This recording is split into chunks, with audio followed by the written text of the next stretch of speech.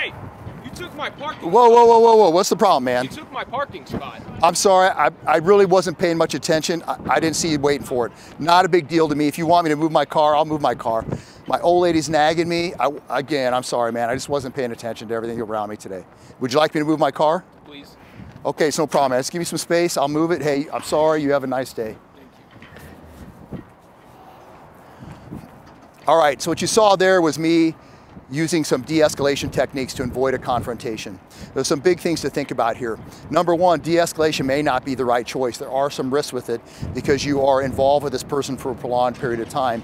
And maybe fighting is the better option or fleeing is the better option. Hey, I don't want trouble and leave and let the chips fall where they may. Or sometimes they come at you so aggressively you have no option but to fight to defend yourself.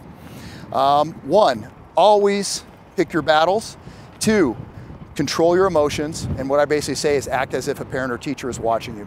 Three, display assertiveness, okay? So I still use my nonverbal posture. If you notice, I got into not a fighting stance, but I put up a little bit of a physical and psychological barrier, and I faced him directly. And the tone of my voice was not over the top aggressive, and it wasn't passive. So I didn't make myself look weak and scared. I didn't go way overboard and meet aggression with aggression, because that will add fuel in the fire. So my body posture had to indicate that I was sincere, as well as the verbs that I said had to indicate, or the verbiage that I said would have to indicate that I was sincere as well. I asked him directly, hey, what's the problem? I gave him a face-saving exit. Hey, I'm sorry, you might be right. You want to avoid telling people that they're wrong.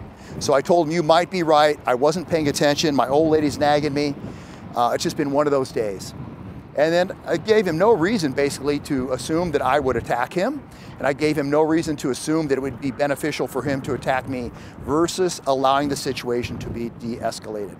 So that direct communication is important. I ultimately said, give me some space, and told him to have a good day, and then I would have proceeded to move my car out of the area. So there's a lot of tidbits in there for de-escalation. Again, please just make sure you pick your battles, and if you're going to do it from a position of assertiveness. Don't make yourself look like an easy target. All right, go out there and be safe.